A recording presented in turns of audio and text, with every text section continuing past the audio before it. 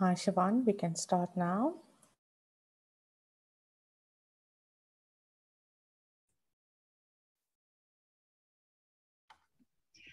A warm good morning from sunny South Africa. From myself, Siobhan Thompson, and the Wines of South Africa team. Joining me here from Wines of South Africa is Joe Waring and Thelma Deploy. So we are going to have another session of our Insider Sessions, and today we're going to be discussing what does empowerment mean. So I'd like to open up very quickly to say thank you to our sponsor, Wesgro. They have sponsored the Insider Sessions. And I'd also like to just tell you about one of our initiatives. The Cape Export Network is an outcome of a collective response from the pandemic. Travel bans, the rise of virtual meetings, focus on digital have all provided South African wine industry with the opportunity to create a portal dedicated to South African wines. It's built to help and expose importers to South African wines and enlist South African wines. This is the only business-to-business marketplace dedicated to South African wines, and the concept has been tested with importers globally. And this portal will evolve as it goes along. There's also a technical team to support producers, and we are putting a strong marketing focus on this to drive awareness. So to find out more about this, you can go to the website, which is at the bottom of this page, and have a look. So if you are out there as an importer and you'd like to take on more South African wines, please do enlist on the portal and look out for the wines and then make contact with the various producers. So I'm not going to take up much more time. I'm going to hand over, just a quick, some admin. If you have questions for Jancis or the panel today, please post your questions on the Q&A box, and then we'll get to that after the session. But I'm going to hand over to Joe now, who's going to do the introductions. Thanks very much. Good morning, everybody, and welcome. So I would like to introduce our chair for the session today, Master of Wine, Jancis Robinson, OBE. Jancis, as I'm sure you all know, is one of the world's leading wine writers and is hugely respected for her work across the globe. She is the wine writer for the Financial Times, as well as running, along with her substantial team, the highly authoritative website, jancisrobinson.com. Jancis has long been a champion for greater diversity within the wine industry.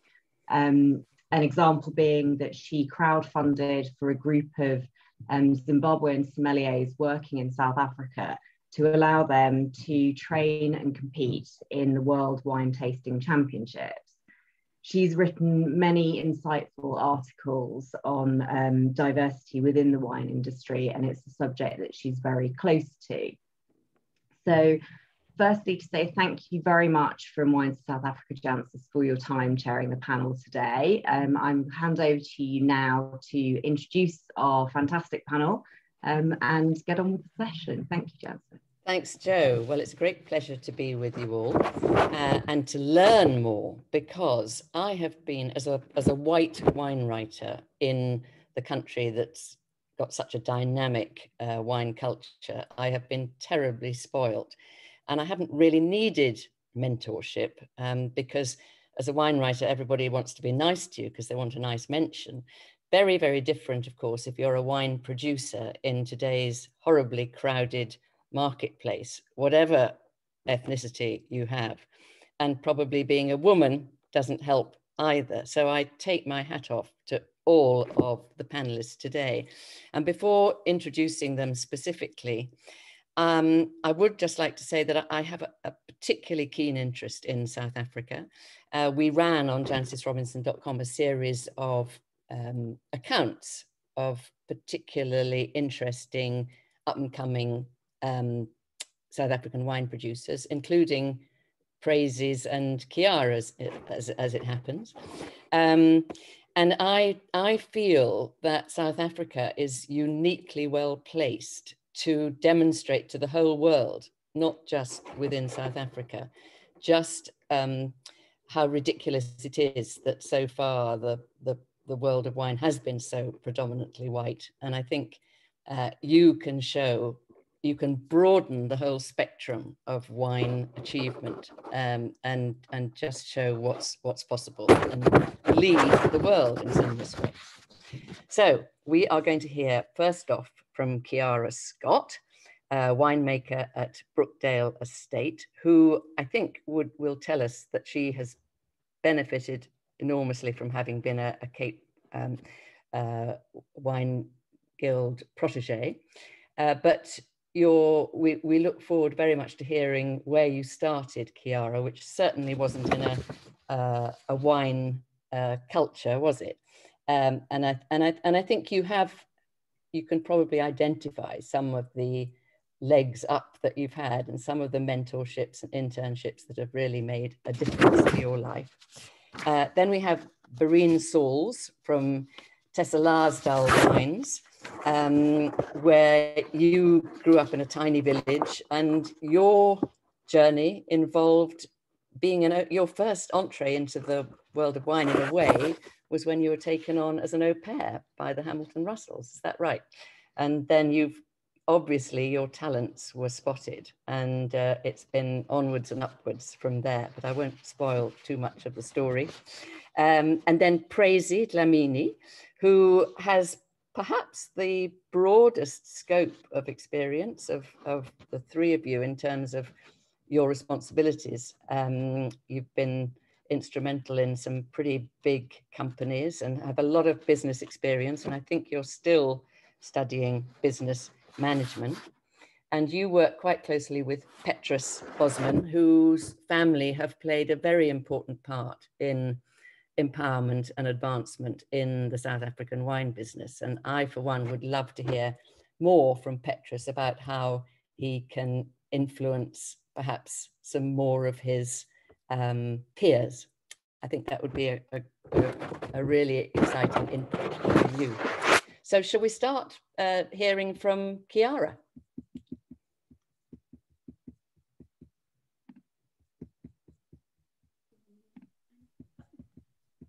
Hello everyone. It is really special to be here with you all and to share a little bit of my story and to chat about empowerment, which is so important in the wine industry, I believe. So I'll start at the beginning. I grew up in Mitchell's Plain, and it's not a wine producing or an area that's really known for wine consumption. But I saw a lot of things there, and long story short, that shifted my interest into winemaking because I wanted to learn more. Yes, lovely. Chiara, I think, since I hope that we have some people listening and watching who are not South African, I think you should explain exactly a little bit more about where you grew up. So Mitchell's Plain, it's like one, you'd call it like a ghetto, or it's not really, it's part of the Cape Flats in Cape Town. And it's mostly where people of color or colored people stay. And there's a lot of socioeconomic circumstances or factors that people in this area are experiencing, such as like gangsterism, drugs, and alcohol. So I grew up in an area where these things were more prominent than in other areas, for example. Yes. That's basically it. And seeing that, I realized at a very young age that I didn't want to be what I saw. And a lot of young people and friends of mine back then were going down a really wrong and rough path. And I didn't want that for myself. I grew up I am still in a very conservative family.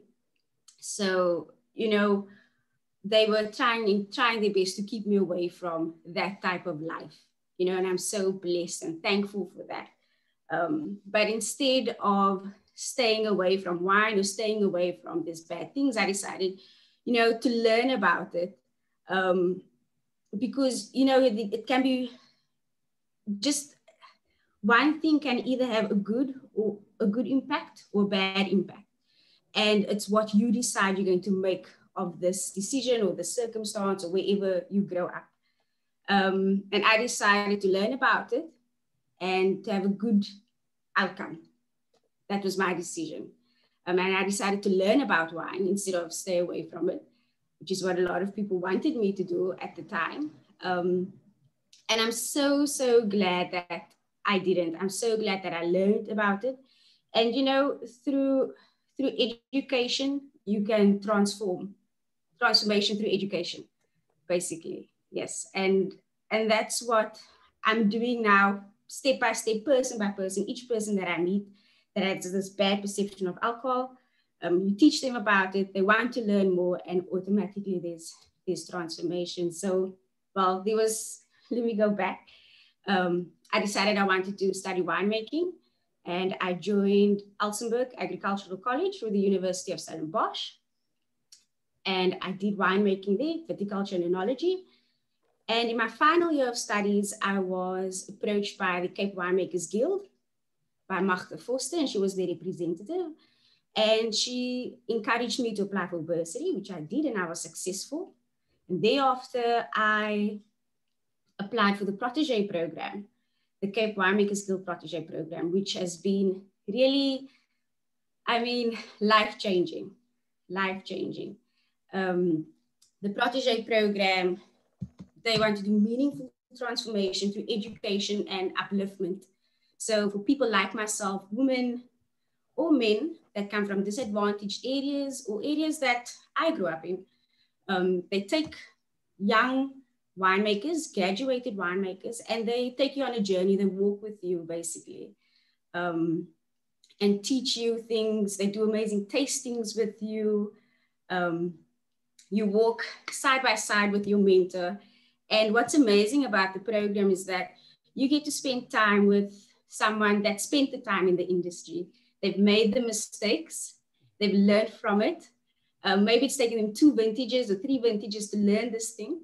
But when they meet you and you can have one sitting with them and you learn 2 years maybe of knowledge in a month, for example, with this particular person. So it is exponential learning with these men and women.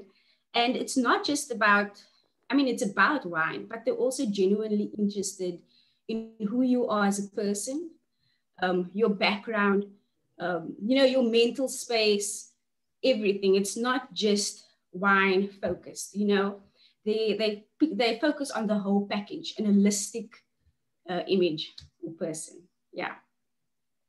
So that's basically my story. And then after the protege program, I started to work with Duncan Savage as his assistant winemaker at Savage Wines for 2 years. Did he choose you or did you choose him? It's a funny story, that one. It's amazing how things work out. So in my final year, I was very nervously looking for placement. And it just so happened that Duncan had just opened his urban winery in Salt River. And I decided on one evening, we were at this event, I'm going to chat to him now about the job. I'm just going to do it, And then, funny enough, he came to me first, and then he approached me with a position. So it was something that was probably just going to happen. It was meant, wasn't it? It was destined. Yes. Exactly. And you've gone on from there to really have quite an important role, haven't you? Yes. And after that, I met with Tim Wright, who's the owner of Brookdale. And then, long story short, then I became the winemaker of Brookdale Estate, it's really fantastic. It's almost full circle. If you think about empowerment to me is, taking someone, teaching them, educating them, giving them responsibilities once they've shown that they're capable of making good decisions, working hard, and then allowing them to go on their own, and to stand and to be able to work and do what they need to do without the people, well, not without, but with less support, basically, so that you can show that you're doing it there on your own, and that's empowerment. And then at the end of that, you as the empowered person needs to go and take another person that was in your position and get them to the same level, if not better. And are you doing that already? We're getting there. What lessons would you say you learnt about what makes a good mentor or a good person in charge of an intern or apprentice? I think a good mentor trusts opinions, other opinions. I think you listen to people. You're teachable. In order to lead, you must be able to be taught. You have to listen. And you shouldn't be, to be a good leader, you shouldn't be frightened of people not agreeing with you. I think that makes a good leader. Yeah. Yeah. And also you need to work with people that's better than you.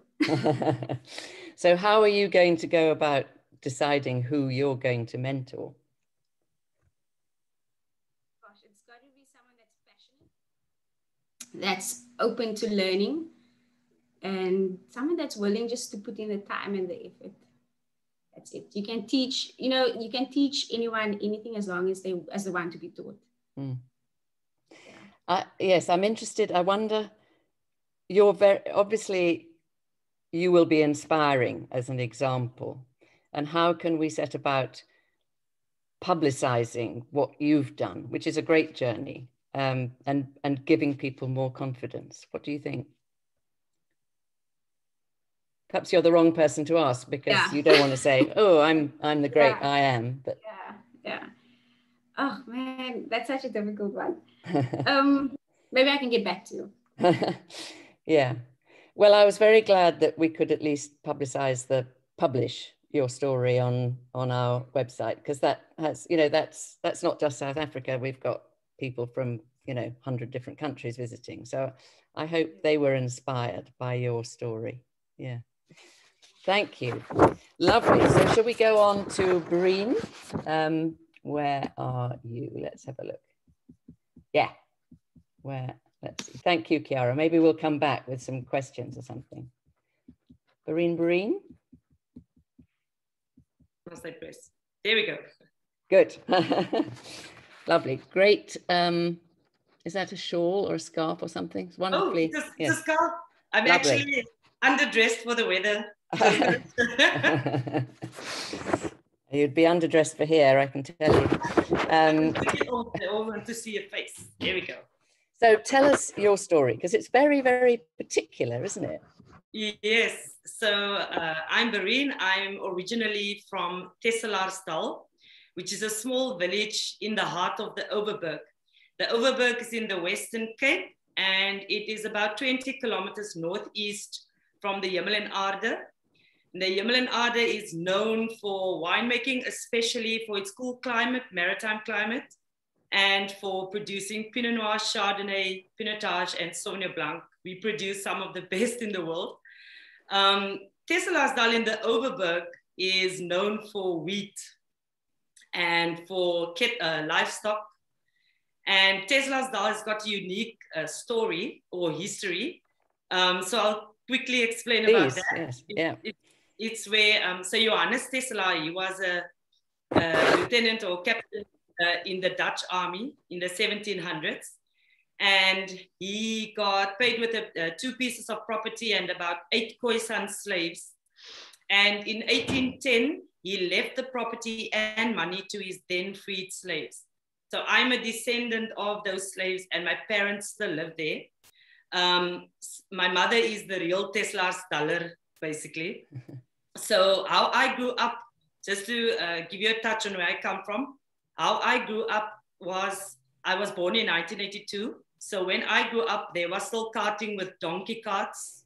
So that was a means of transport. And we only got electricity in 1993 or 1994, that time. And it's a water scarce area as well. So I can remember everyone just had like water storage, and we just used it sparingly, and we used it from a spring that came from the mountain. And my grandmother used to farm with goats. Oh. So they traded with Stanford, which is also another winemaking area in the Overberg. But like the Klein River mountain divides us. But she and my mother used to walk. My mother used to tell me they used to walk every Sunday across that mountain with the goats to trade for alcoholic beverages. Can I just ask, sorry, the 1810, the guy who left his land to the freed slaves, how common was that? Was that very unusual? No, very unusual. Yeah. I think he's the only guy that did that. Yeah, he's the only guy that did that.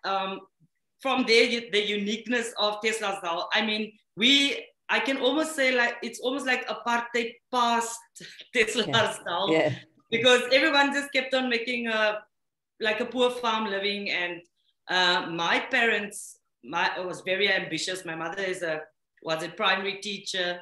You know, my dad was a paramedic.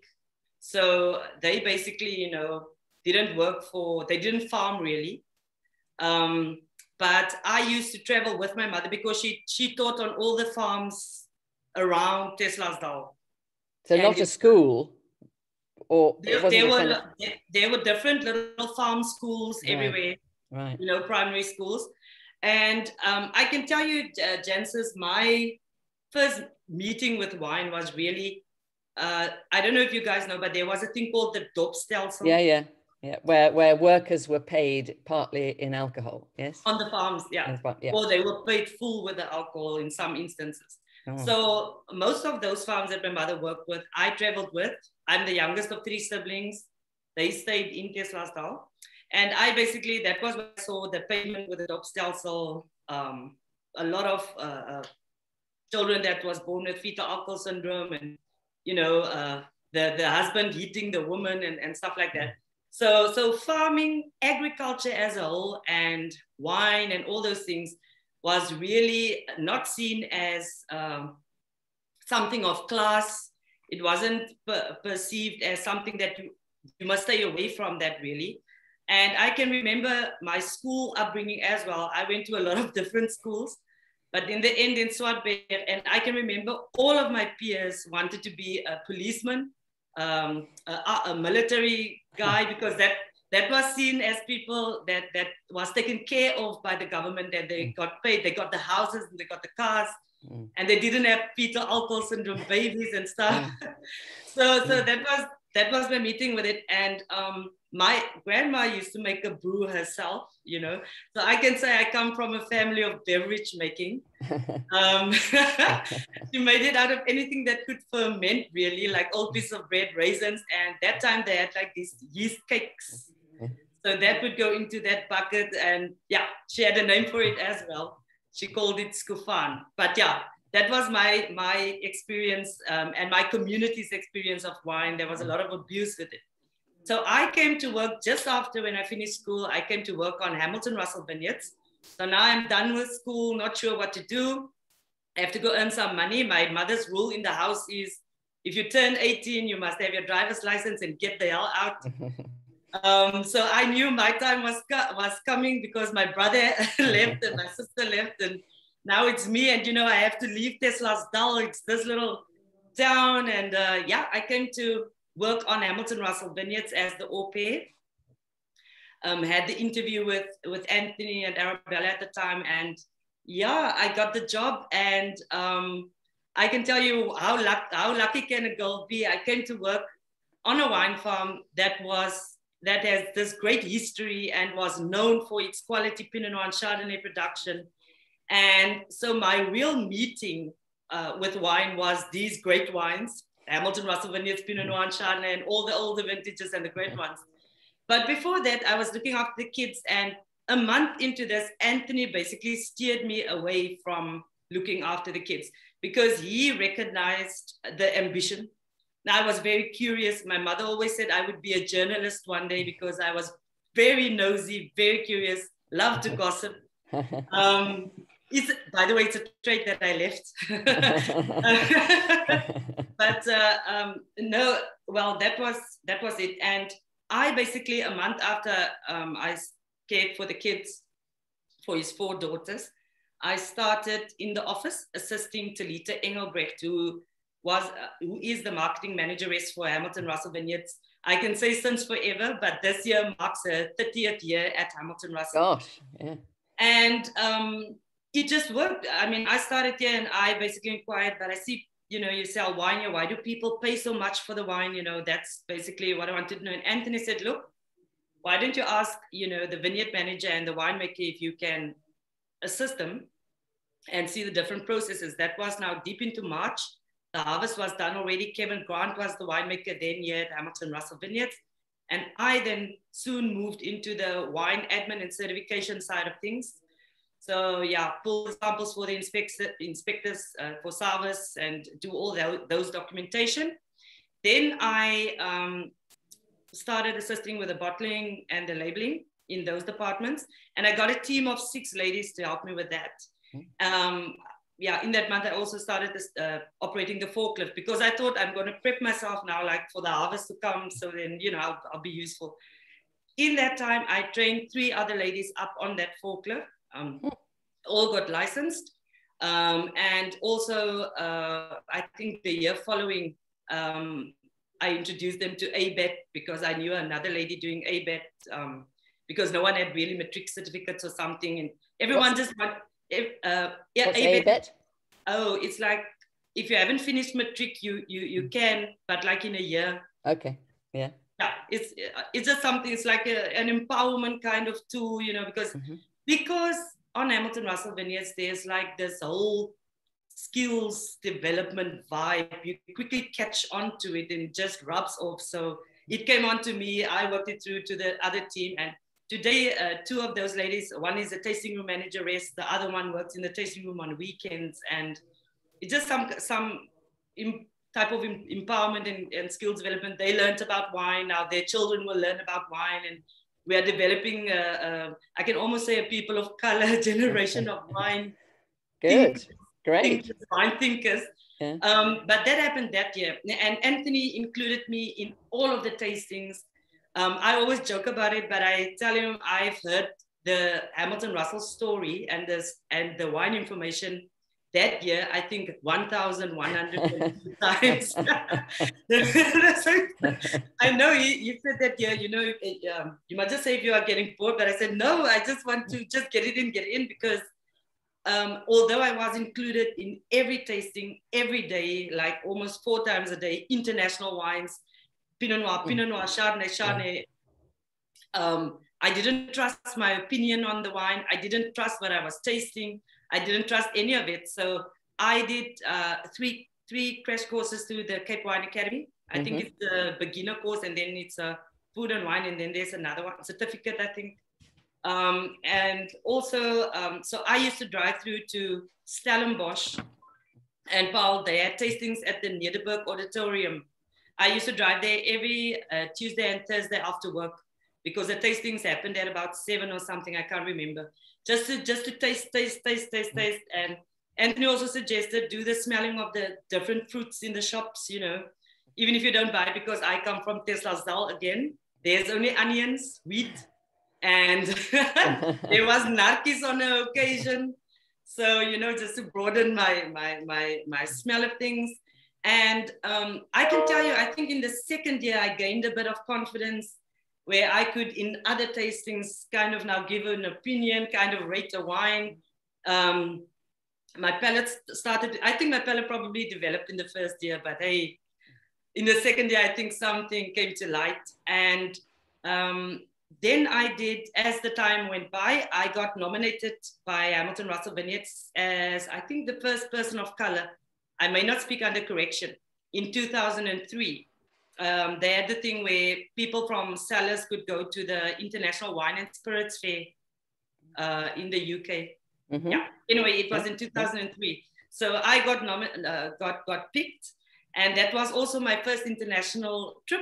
So you know, I'm in the wine industry. I'm learning. I'm working with the guys. I'm in the harvest. I'm running the logistics. I'm now the export logistical person. I'm the packaging person, packaging logistics. I worked in the tasting room. I did the stands for Hamilton Russell, and yeah, I went to the UK. I can't remember much of that trip though, other than I was starstruck and I was international struck. I think I froze at Heathrow Airport because I flew alone. But what amazed me of that trip was, although I tasted international varieties already, what amazed me was the hugeness, or the range. The range. I didn't know like the whole world will be in that one space. I was completely struck, and I can remember saying to Talita, you know, we are here, but how do people know we are here if there is what seemed to me like 1 million producers? And they all actually sought out the Hamilton Russell Vineyards wine. People that came there knew about it. And then she said to me, well, this is the wine business. This is the wine industry. You produce quality wines, you get known and you get recognized, and also how many years you are in the business, and you know how Hamilton Russell started. And it just gave me this huge respect. I mean, I already had respect for the wine and the wine processing, assisting with the harvest. But to see this in 2003, just like 2 years after I've started in the wine industry, had such a huge impact. And I just wanted to know further. So yeah, what I did in those years up until 2014 was through UNISA. I'm a bad sleeper, so I thought, hey, I've read all the thriller books in the world, and I've read one of yours, Jancis. Anthony gifted me one. I started also studying just like import, export, logistical, higher certificate through UNISA.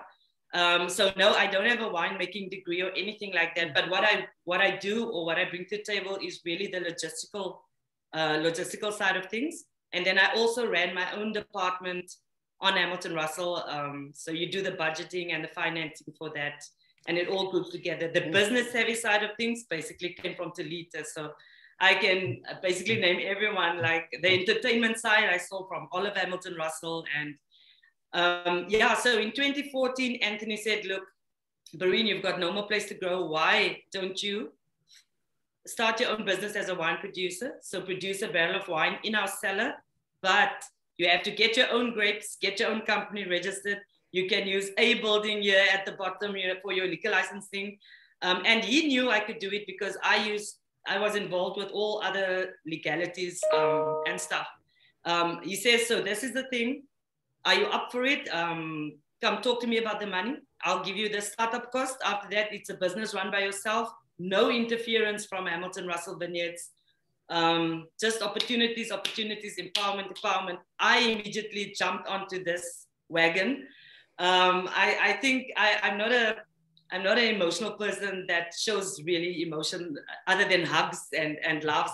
But I think that I think I shed a tear because I'm thinking, wow, someone, yeah, like out of the blue. I mean, what will this cost? Probably over 100,000, you know. And that was really the generosity. And just to quickly, not to draw off the topic, but I know Tim Hamilton Russell, Anthony's dad, and Anthony has been, I think it's in their genes to promote skills development, because I know Tim Hamilton Russell, just to show what a small world this is, he fought for the dorpstelsel to be removed those years. He was instrumental in that. And Anthony, I mean, all of the wine producers in the valley mostly come from Hamilton Russell. We've got Peter Finlayson at Bouchard Finlayson. We've got Kevin Grant, who also made his wine here, that has got Ataraxia wines further in the Yamlan-Ader Ridge. We've got Hannes Storm, with whom I also worked with. He moved on to have Storm Wines, also made his wine at Hamilton Russell Vineyards. We've got Emil Ross here now, who patiently helps me and make everything idiot-proof. He's here. We've got me, who Anthony know. I am a type of person that there's the duty, get it done, type of shoulder kind of vibe. And qualities gets recognized, and promotion, you know, gets done, empowerment and promotion. So that's what happened. I set out to get a wine contract, grapes, to get grapes.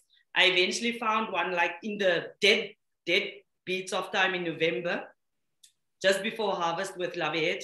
So my grapes come from the Yamlan-Ader Ridge. Pinot Noir, obviously, because that's all I know really, Pinot Noir and Chardonnay. And we've got the quality grapes. So I got that grapes in. It was just about a ton. I went to pick with 2 French interns and Emil Ross.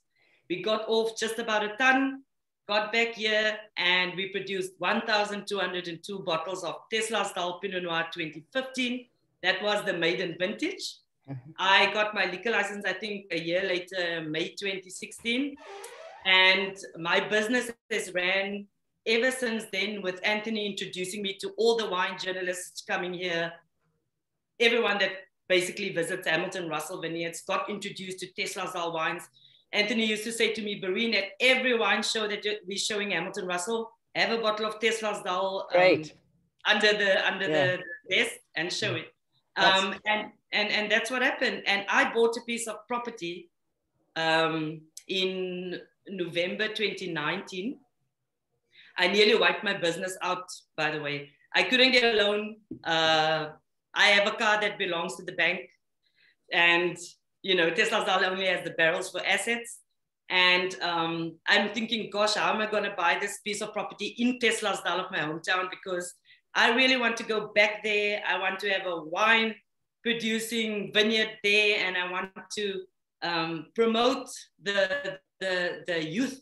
Well, especially, I'll probably be sexist by saying this, but I would like the young female ladies, you know, to come and I want to inspire this generation of wine, because, you know, females also get to be the mother, and the mother must teach the child. Because also, unfortunately, in our culture, people of color, there is many children growing up without dads, including my own.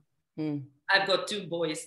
So I would like to be the first generational wine estate in Teslasdal, and that is happening because I was empowered by Hamilton Russell Vineyards and by Anthony Hamilton Russell, and by this generational of wine produce thinking, and also instilling quality wines being produced in a person, because that's the other point of priority. I mean, you can have 1,000 wine labels per se, but if they are producing mass production or wines that's not of a quality or not made from quality grapes, or is not specific on where it was placed, it could hurt you in the end. So that thinking is the thinking that I want to go out with. And I also want to be in the same, I also want to give someone the same opportunity that was given to me. That sounds great. I was given a unique opportunity of owning a wine business, man. Who knew? Yeah.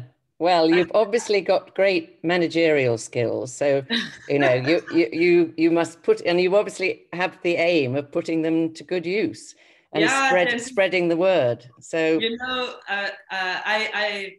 I've got 2 sons.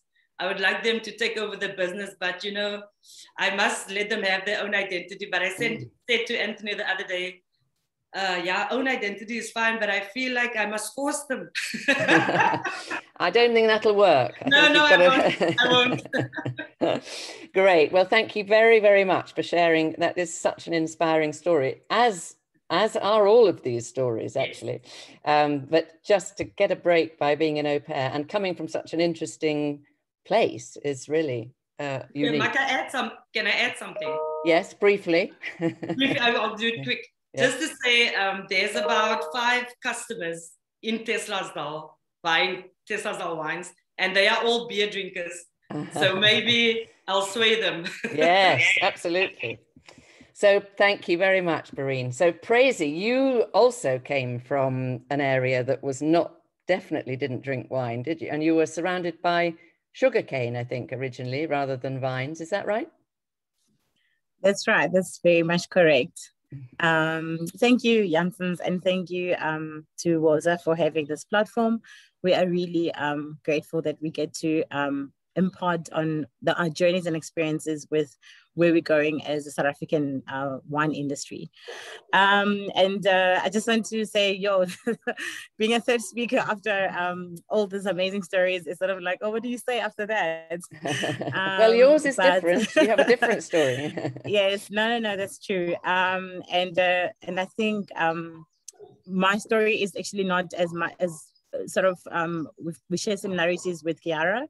But I grew up in the northern KZN, KwaZulu-Natal, one of the provinces in South Africa. As Janssens have said, it's a sugarcane land. So basically I grew up in the farming space. So farming has always been within my space, but in sugarcane. And in 2004, I came to study winemaking in Elsenburg. And purely Why? because What made you do that? I think when I applied between Elsenburg and Stellenbosch University, and then obviously because I'm a very much more practical person, even if when someone explains something, I have to sort of like create a picture in my mind for me to understand. So then I said, okay, number one, I don't know how the vines look like. So it will make no sense that I go sit and listen to the lecture talking about vines when I haven't even seen how these vines look like. So the best way to do this is just actually to go where the vines are. And everyone thought I was crazy because I was like, why would you choose a college over a university? And I'm thinking, if I can get the same qualification, why not? And and I've always been the person who, when the way is this way, you just follow the different direction or challenge what the usual is. So I then went to Elsenburg, and boy, oh boy, when I got there, I was like, I wasn't expecting this much farmy place looking like. So I was like, should I still stay or should I just go? And then I was said, well, you've already made your bet, so might as well stick it out. And I enrolled within at Elsenburg, and it was an amazing experience. I think the 3 years of the best of my life, because I wouldn't have been, I wouldn't have understood winemaking and the growth of the vineyards if I haven't gone there. Because but you had to learn a whole new language, didn't you?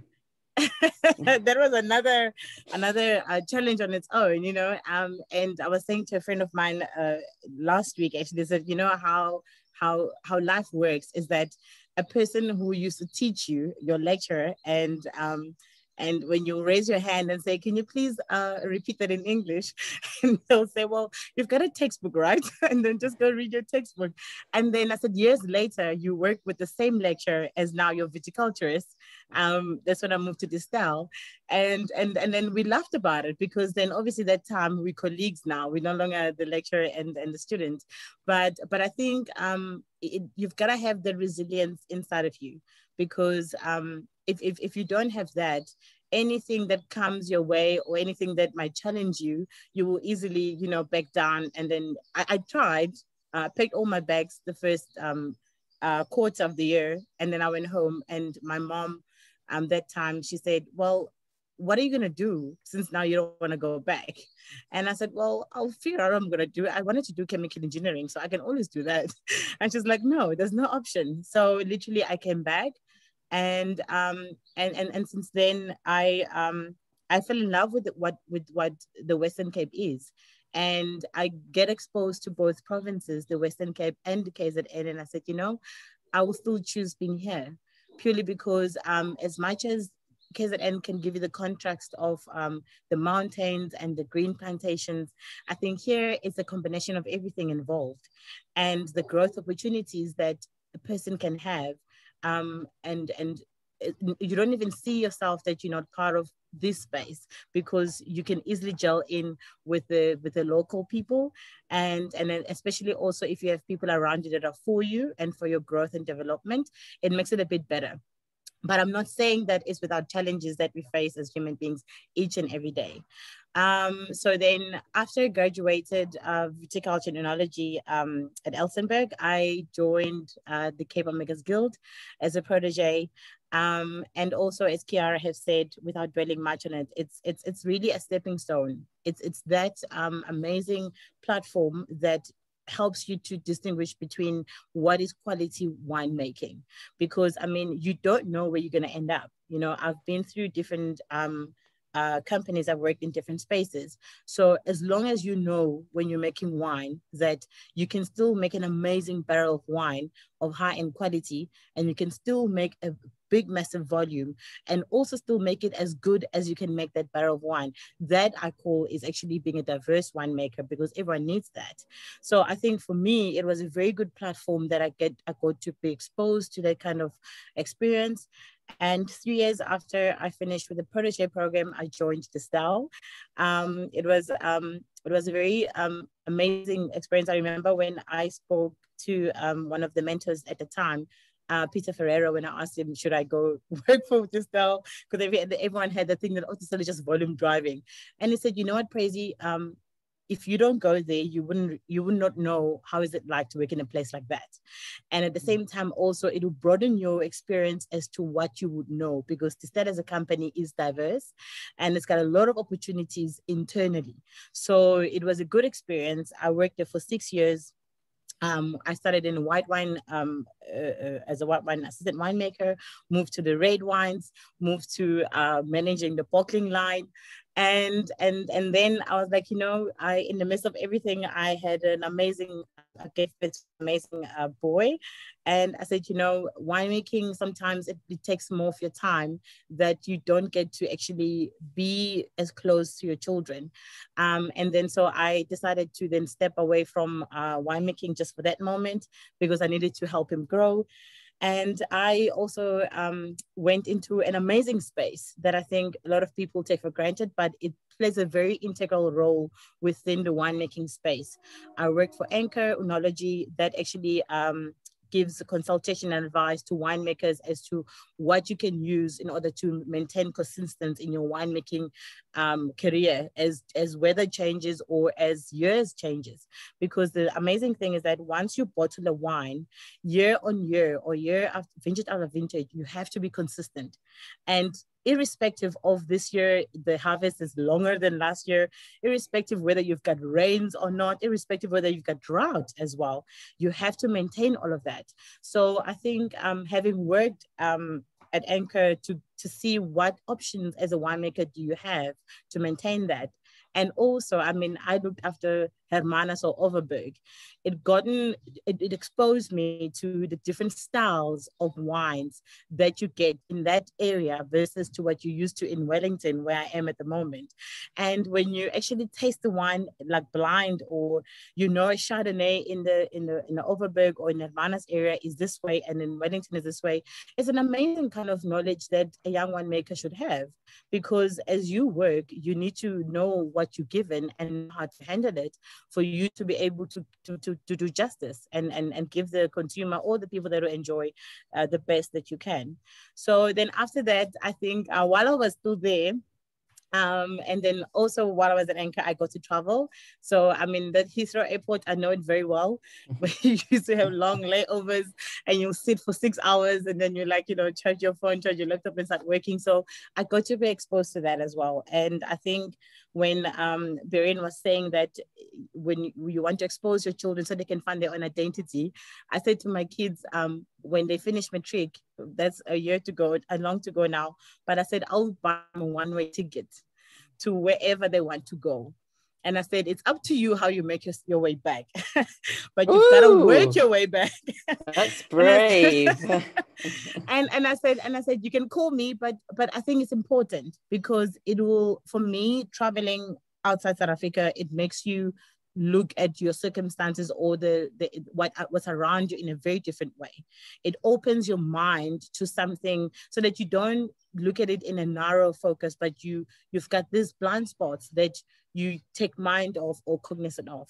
So that's what for me traveling in different countries through Anchor has done in that space, and tasting different wines as well. I mean, seeing how a Riesling in South Africa behaves versus a Riesling in Germany, and what to do actually to get that kind of style. So then while I was still enjoying the Anchor and the traveling and everything, I got a call from Adamo Wines, and at the time they needed, or they were looking for someone to spearhead the project that they were busy with, which is an amazing project. I think it's a really example of a genuine relationship or partnership, that it's what you can do if you take different people and put them together. You can actually walk a long mile. And Adamo Wines is literally more focusing on what 100% like females, young people that are professional in their own skill set. When you put them together to run a company, what it can do for our South African space, and also empowering or giving that ownership to the farm people, because always we've been taught that you study and you go work for someone, but then when you work in a space or in a company that you actually are part of. It's an amazing feeling, because then you understand what it means to run a company that is partly yours, because you don't have, you know, that if I don't do this, who's going to do it? And you push yourself to where you didn't think you would. So I think joining Adama Wines and what Adama Wines stands for, together with Bosman Adama, that actually offers us that mentorship and also that value chain support. Because the important thing is that, as Brina said, if you don't have that support system that is able to elevate you and able to support you when challenges come, because we all know in business challenges do come. I mean, we've been hit by the pandemic, COVID, and then if you are a standalone business, and it's very hard to actually survive those kind of challenges. But if you have a support system that is going to offer you either, I mean, from economic point of view, from social point of view, to sustain you so that you can be able to go forward. And I mean, my mentor right now, I mean, Petrus is, I don't want to blow a trumpet, but he's really, it's family first, you know, that, and also it's like, how do you put the two together where you still do what you need to do, but at the same time you can be able to be a mother and do the things that you need to do with your kids. And I think it's not all the places that can offer that. So I think, but what it does for a young person, it makes you dream bigger than where you are. It's like when you vision, when you're allowed to vision, to look at things or to see things that are not yet existing, you know, and you're like, how do we make this happen? And then you've got someone who actually says, okay, let's try that, you know, because all the time when you want to do something, you thought, oh, but there's not this, so you can't do that. So it's like, let's try it and let's make it work, because you are seeing it before it exists. You will make sure that it does come to pass. So I think that for me is when you take young people and you empower them with skills and you give them experience and you give them support, it builds an amazing foundation for them to be able to run something or a business that can be able to live on for generation and generation. And it makes them proud as well, because when you see something in front of you that you were part of from before you even thought it would exist, to actually it coming to existence and thinking how far you can take it, is an amazing kind of feeling. Yeah. So it does sound great. And I love the idea of having a structure which allows you to be a mother as well as a family member, as well as an effective team member. Yep. In general, putting aside Adama Wines, in general in South African wine, are you optimistic about the progress being made in terms of empowerment and upliftment? I think if you look at, basically when I started here, when I came into Western Cape in 2004, and dating backwards to probably the times, because I've got friends who came to Western Cape before my time, and to look when I see now where I am, there's been an improvement. Yes, obviously it's not happening probably at a rate that a lot of people would have hoped, or maybe the rate that it should. But if you look at even the Black-owned brands, I mean, how far we've come to having them 60 or more brands existing now to probably 10 years ago or even 15 years ago. I think the important question or the important mandate for everyone is that, how do we sustain that? Or how do we make sure that it doesn't end by a company, Adama Wines, but there's more Adama Wines coming on board, not only with the partnerships of the likes of Bosman Adama or the Dynastic Trust or whoever, but are we championing this in the right way that the next person says, you know what, if Adama Wines can exist for 5 years and still run a sustainable business and with a great future ahead of them, probably then it's a good platform for me to also start something similar.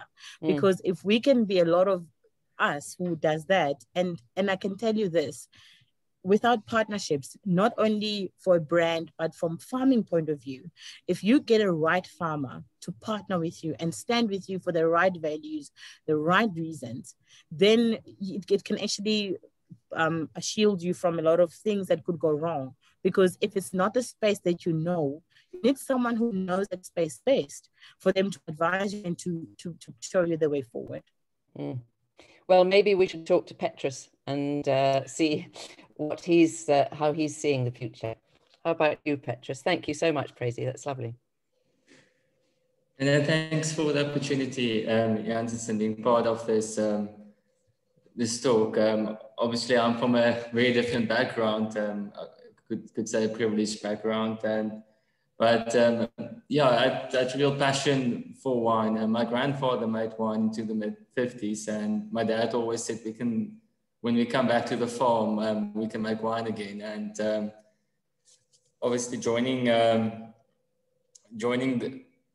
when I finished university, a lot of my friends went abroad. It was really the brain drain of South Africa, and I think being lured into this making wine again, and passion joined the family business, and also want to make a change into South African the context and make it sustainable, because I'm the 8th generation, and as a family business you think about the future, and for us empowerment was really about making the cake bigger, creating opportunities, and we were quite fortunate at that time to have the opportunity where government also got involved, and we our employees we could bought into the business, and it really set the platform to grow. My 2 other brothers also joined the business, and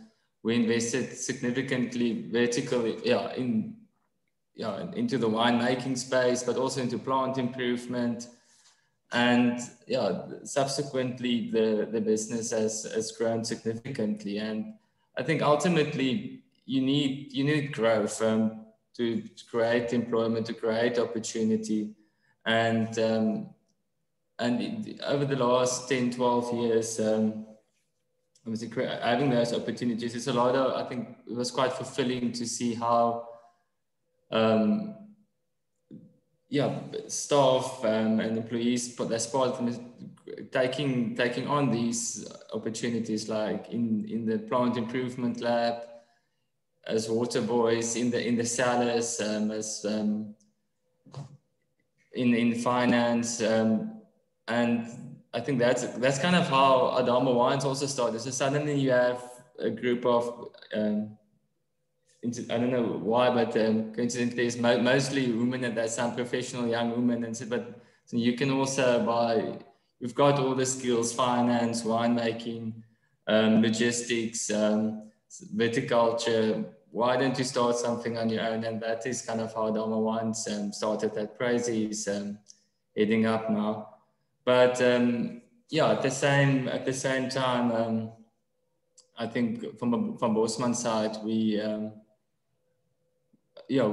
I think we still believe in creating an environment of where everyone can learn and can add value.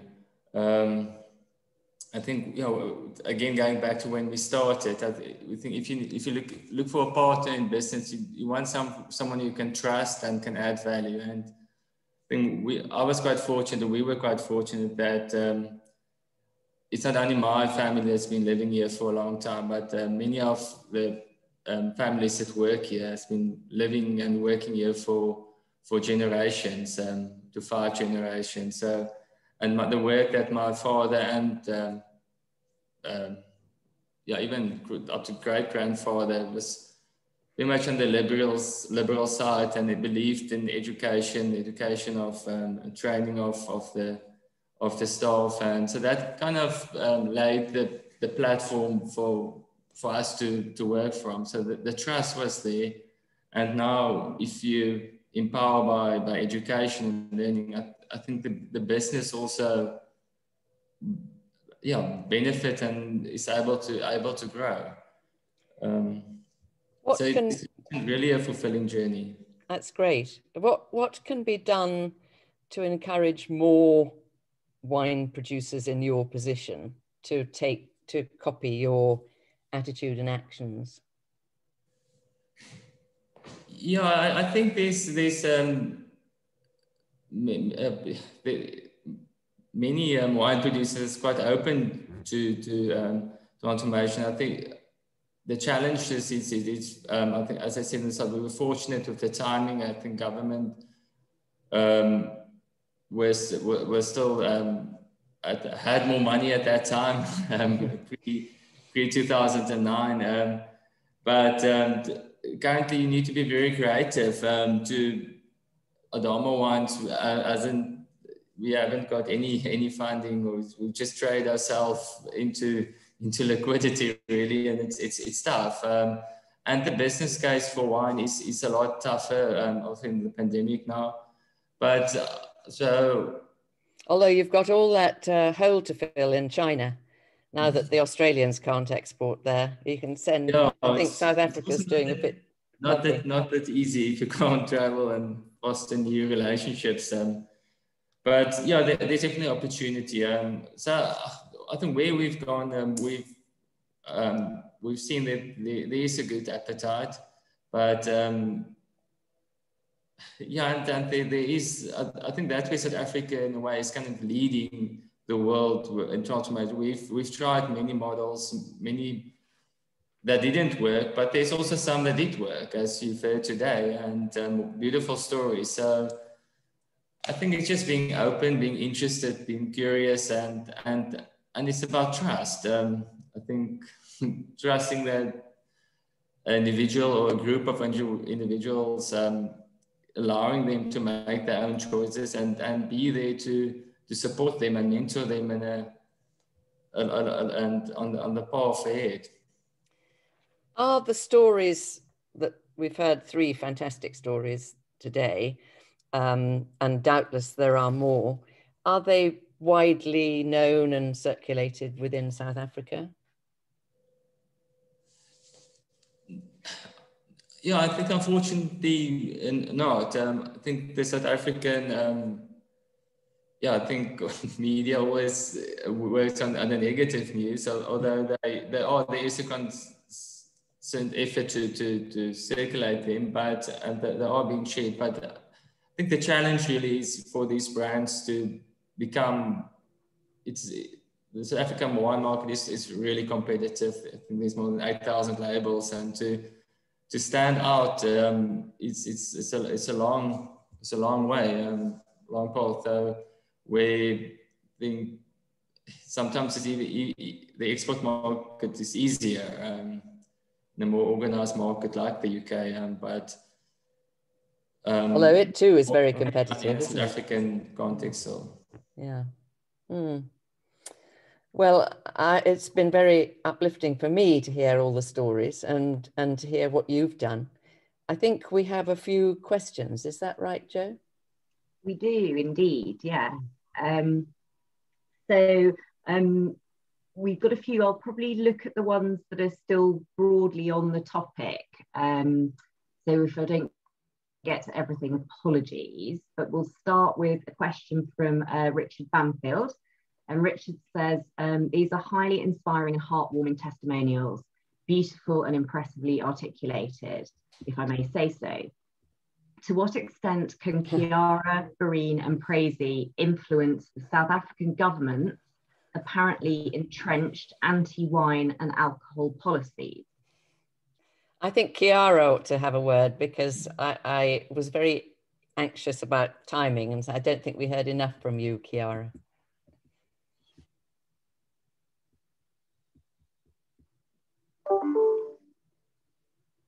Are you going to unmute yourself? Yeah. Man, at the moment, I don't think really that there's much that we can do to influence the government's take or anti-wine or alcohol policies. I think as an industry, as a wine industry, we need to maybe do better. There needs to be more conversation between the government and our wine industry bodies on what we can do together to move forward. So yeah, that's my take on that. And maybe get some of you on those all important committees and yeah. Advisory bodies if you're not there already. Yeah, your voices need to be heard more. Now, shall I, Joe, are you going to keep feeding the questions? But, you know, on that subject, I think it's quite interesting from an international perspective that we kind of understand that not only is wine kind of so far removed from your childhood experiences, but that it is actually seen as dangerous, and something that you're steered away from. And I think that's something it's quite alien to, you know, sitting here in the UK and I think in other European markets, that I think that's quite an interesting angle for us to be aware of in terms of, you know, communicating successes and those kinds of things. But right, on to, so we have question from Fiona Beckett, and she says, so very impressed by these stories and achievements. What about young men of colour in the business? Are they coming through too? I don't know who would have a view or response there. Kiara's busy nodding.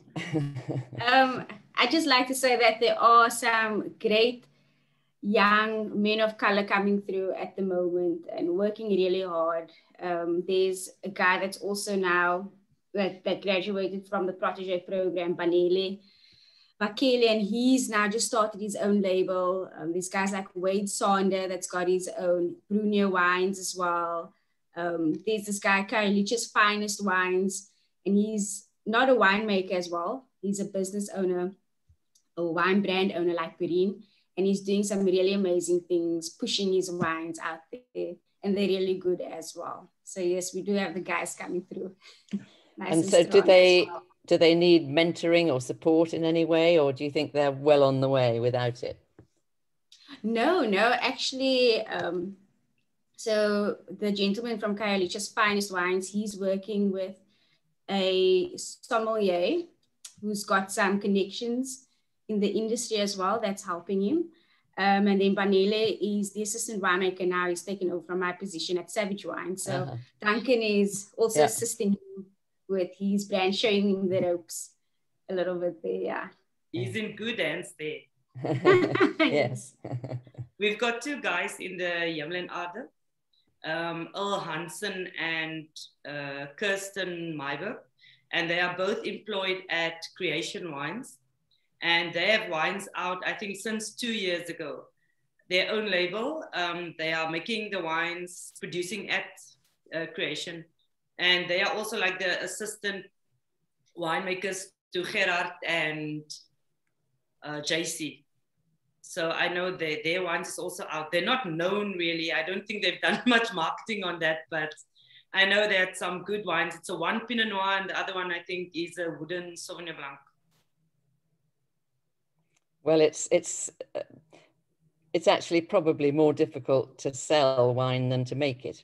I would. That is true. Yeah. I mean, not that I have ever managed to do either, but certainly in the modern crowded marketplace, I think it's really difficult to make an impression. But, you know, with lovely stories like this, perhaps that would help. What else, Joe? Okay, so we have a question from Sarah Thornby, who is Salou Wines, I believe. Kiara, Barine and Praisey, you're all really inspiring and have obviously worked very hard to be successful. What are the challenges still facing people of colour wanting to work in the wine industry, and what needs to be done to break them down? Again, that's quite a big question. So is anybody keen to... Maybe Praisey can help. Unmute yourself. There. Yeah, sure. It is a very big question. I think it's gonna take the willingness to get into a space where you're gonna have to start somewhere, and by starting somewhere is, I think the barrier that we need to break first is the social barriers where we're all comfortable with each other, because I think you've got to get a willing participant from both sides. Once you have that partner, that person that you can work with who is willing, then I think challenges like when you're planting the vineyards, you don't have water, or challenges like you probably don't know certain things about business that person can help you, then you can breach those. But it starts from being willing. And I think, I'm not sure where we are with that, but we're just hoping that us who are already in the space, we are resilient, and we show this tenacity in not giving up, irrespective of what come may, because at the end of the day, running a business is like any other person. If you don't sell, you won't have money to grow. And I think it's not about whether you are of color or you were born in the Western Cape or within the farm community.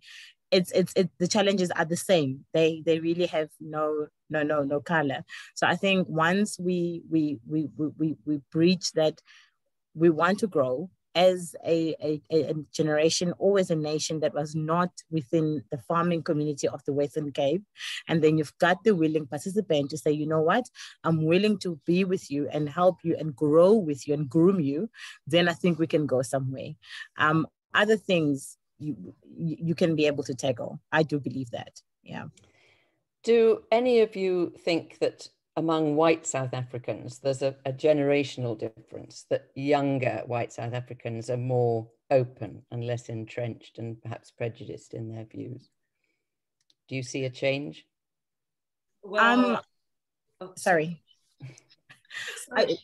I'll maybe probably just start and say, within the people that we studied with, because obviously, as I said, when I studied, I was the only Black girl in class, and in that it was intimidating, and we laugh about it now. You know, then it was not a joke, because you were very much intimidated, and that doesn't end, because you still go sit on the table where you're sitting with this grown man, and where you have to meet each other halfway.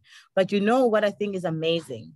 What's amazing is when you're sitting with the farmers that are older than you, older to be your grandfather, and they're trying to speak English. I speak English. I don't really speak a lot of Afrikaans. And when they're trying to speak English, even though it's broken or it is, I appreciate that. It makes me want to work hard to learn Afrikaans, because I'm like, we can only meet each other halfway. And I think once we have that, because that means I'm willing to accommodate you. I'm willing to sit around a table, have coffee with you, and then we discuss how do we take this relationship further. But within our generation itself, I think because the integration was already started by the time that everyone has to get used to Praisey being the only girl in there. And the amazing thing is when I made the wine in the cellar, I was paired with another guy who was not Black, who was not English, who was Afrikaans. And today, when we meet each other at the shop, you're like, hey, how are you? Because then you already gone over that uncomfortable space of you are coming from this other generation or this other culture, we're not the same. Because I think if you look at South Africa as a whole, we've got 11 different cultures. So within the Black community itself, we are different. So just because I'm Zulu and then there's a Tswana, a Venda, a Xhosa, or whatever person, already that's creating another difference or barrier. Just because now you are not the same color as me, that's like you're used to being the fact that we are all different. So I think we shouldn't not overemphasize, but we shouldn't entertain the fact that just because you're of different color, you're different. We are different in any way within our own spaces, because I'm Zulu, I don't speak Afrikaans, but then my colleagues are Afrikaans. So what do we say now? We're not going to speak to each other because we're not speaking the same language. We've got to find a way to help and meet each other halfway. I think that's where it begins, irrespective of what color are you. Yes, it plays a role in some instances, but I don't think it should be the big factor. Yeah. Barine, you wanted to say something. I just wanted to follow on Praisey's comment where she said the willingness, which is important. I agree 100%. I also want to say, Jancis, for South Africa as a whole, You know, most of the children are in governmental schools, the primary school and secondary or high school. And I think they must be introduced, because those schools are so overcrowded. And it's mostly the children there from the poor communities. It could be perceived that wine is only enjoyable for a certain class, you know, wine. And I think that's the biggest problem at the moment, because not a lot of people would venture into something that they don't know, because they don't have the confidence. And especially going back to, not to bring color in, but people of color, I know my peers would all have been scared to venture into agriculture and into the wine industry. And I think we must go back to the schools, really, and introduce, go back to career days with these schools on the Cape Flats, where there's a big problem.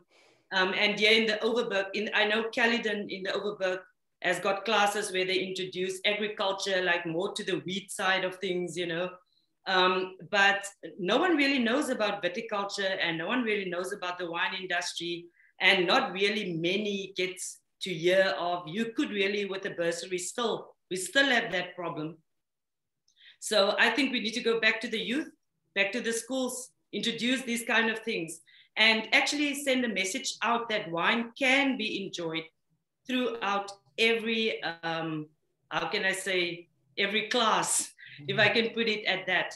And people only enjoy a wine, really, and go into these training or mentoring stuff with an open mind if they understand the wine and get the appreciation, and actually know to read the label of the wine and to have wine with food, going back to teaching to eat at the dinner table. I think stuff like this should happen in school, really. And from there, they would know of CWG, learner programs, proteges. So I would say awareness, yeah. That sounds ideal, but it doesn't sound as though the government's going to be very keen on it No. at the moment. Should we move on to another, Joe? Although Petrus, do jump in with any thoughts, won't you? Yeah, I think Joe, your sound's off. No, I can just, I think it is, I completely agree with Barine, but yeah, it's from where we know, it's a big challenge to get that level of education, but that is, I think that is the future.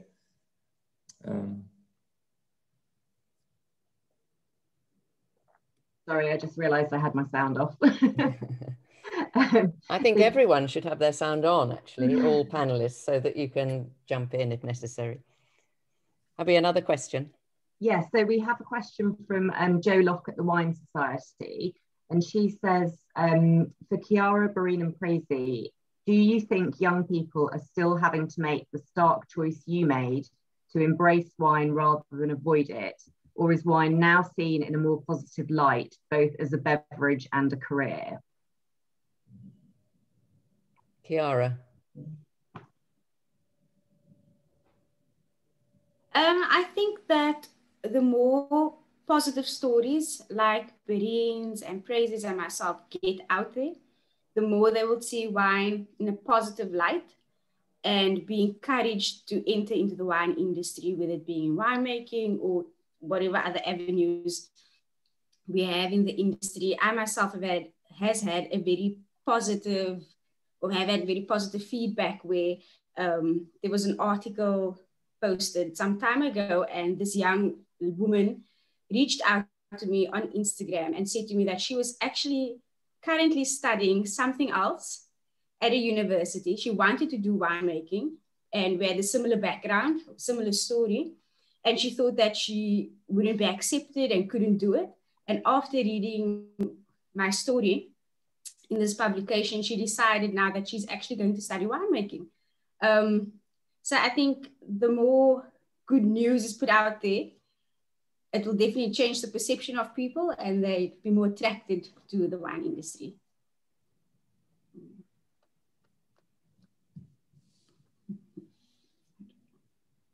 That sounds sensible. And would any of our other panelists to comment on that, or shall we? I think maybe let's go on to the next. I'm sure no one disagrees with what Chiara said.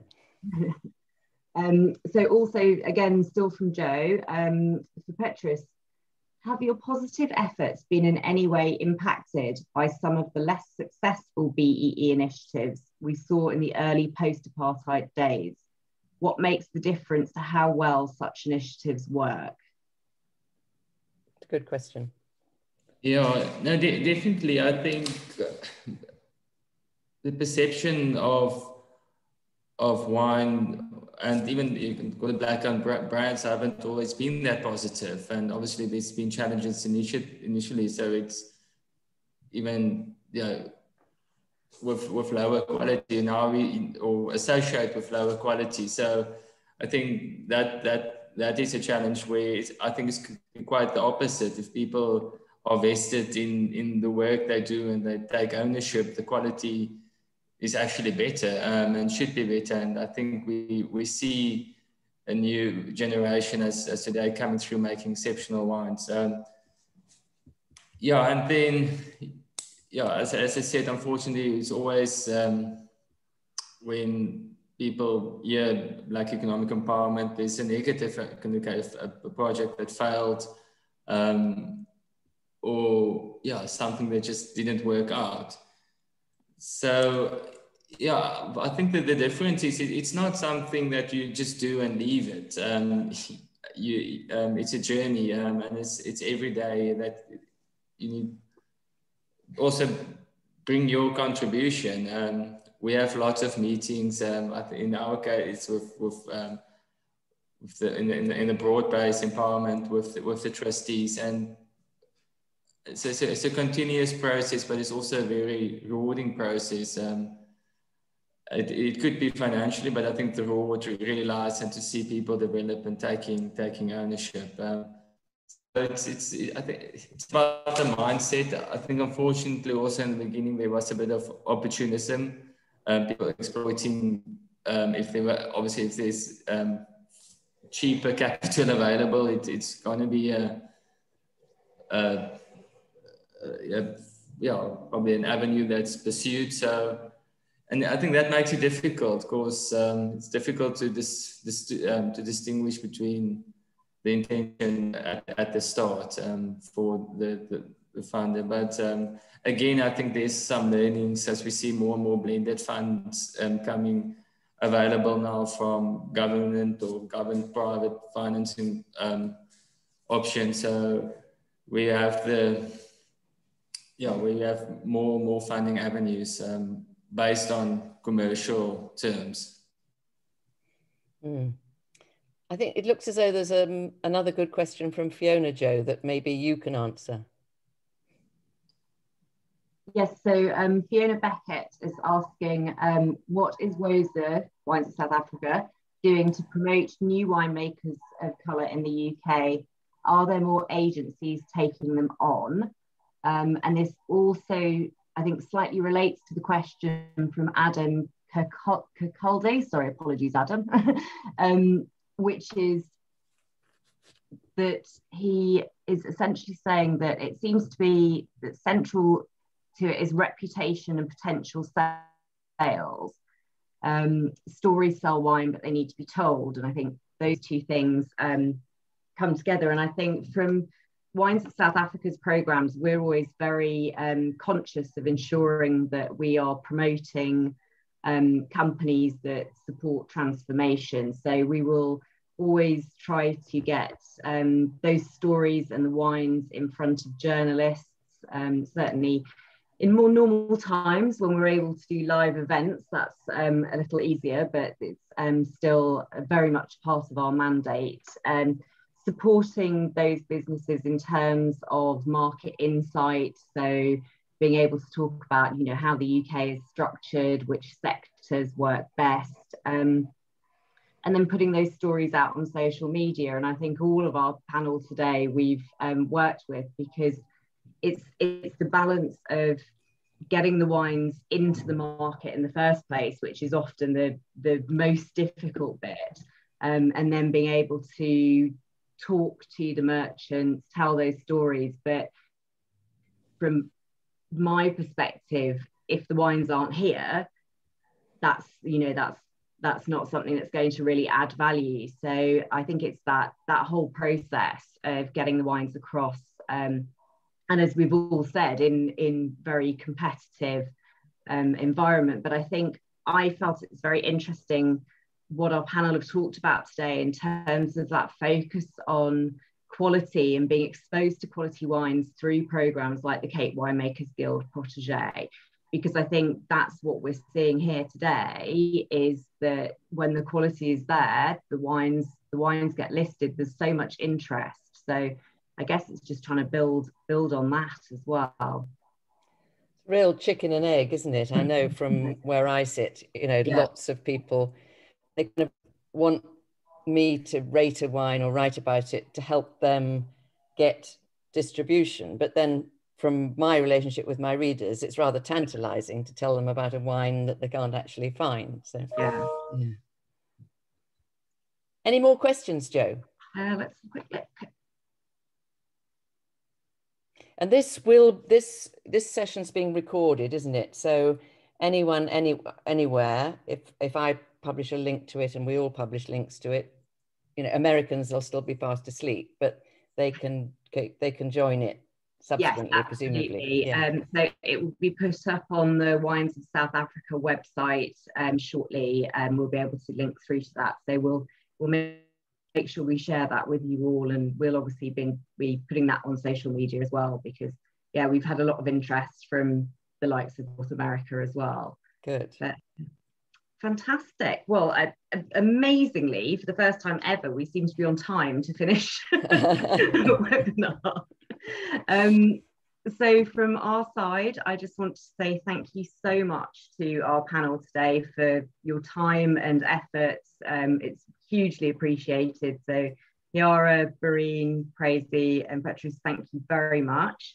And enormous thanks to you as well, Jancis, for your time. It's hugely appreciated. And I think I've already had messages coming through saying it's been a fantastic, such a fascinating webinar. So thank you very much. And obviously people know where Wines of South Africa is if you've got any other questions that we haven't addressed. Great to see you. Wonderful to listen to you too. Thank you. Thank you. Hey. Yeah. Right.